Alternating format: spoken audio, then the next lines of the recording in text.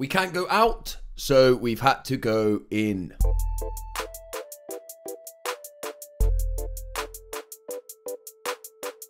First of all, if this is the first time that you've ever landed on this channel and you want to learn about mental health, emotional well-being, resilience, and a whole host of other things of that ilk, then please make sure you subscribed and you've turned on the notifications so you know each and every time I post a video. So I haven't posted for a couple of weeks. We've been in lockdown now. I think we're on like the 3rd or 4th week of lockdown. And originally it was like, obviously like, yeah, there's loads of time now. I'm going to post loads of content.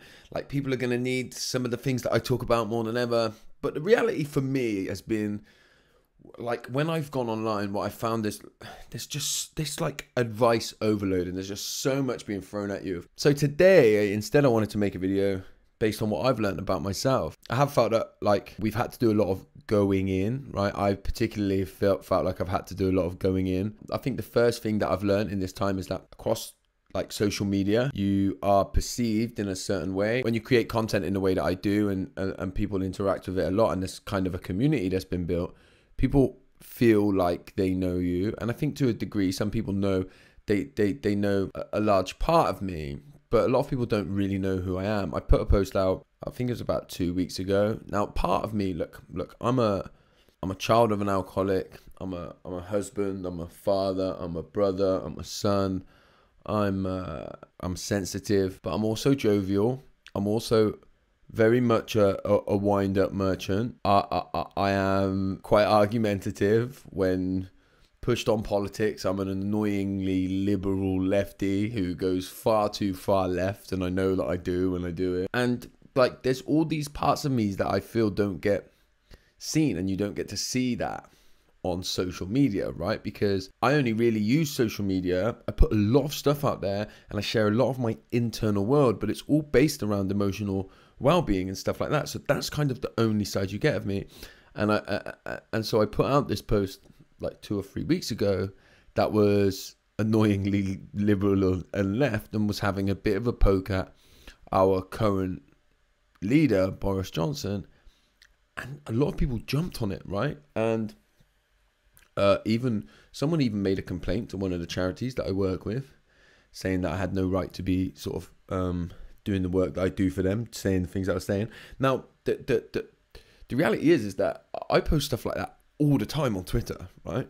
But this was on Facebook, and so a lot of people on Facebook, because when I like Facebook, I definitely really I only really put out like versions of content that are based a lot around mental health and being the child of an alcoholic and stuff like that.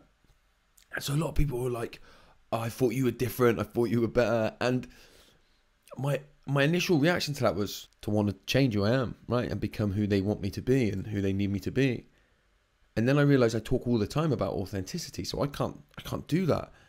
And then so I got caught in this limbo for a few days. Now, trust me, I do know that when I'm not feeling my full self, when I'm not feeling in a great place, I can become, as a defense mechanism, I can become quite overly evangelical, right? And I start being like, you should do things like this, and this is how things should be done. And it all gets a bit silly, right? So I recognize that I can do that, but that's still part of who I am, right? So I have to be authentic. And I think the one thing that I'm going to take from that whole experience, having come out the other side of it, is that I want to be me. I want to be my full version of myself. And what that actually means is that some people aren't going to like me. And that's not easy for somebody like myself who gets caught up in needing the validation and wanting the acceptance from people, right? I've always lived my life where even if I hate you, I still want you to love me, right? So I've had to learn about that. And I think going forward that I'm going to be really conscious to try and portray who I really am. I've just started a podcast with a good friend of mine, Hass, his name is. I'll link the podcast actually in the comments.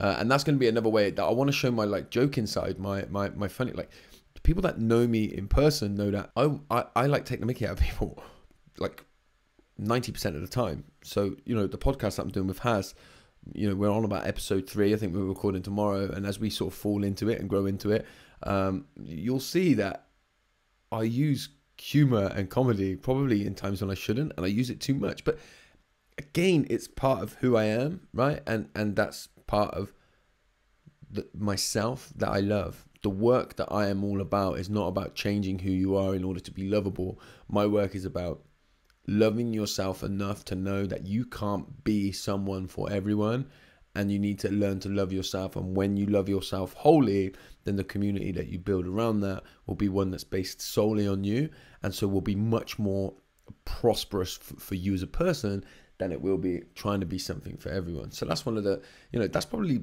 the biggest learning that I've had through this. And of course that came through a little bit of pain. Yeah.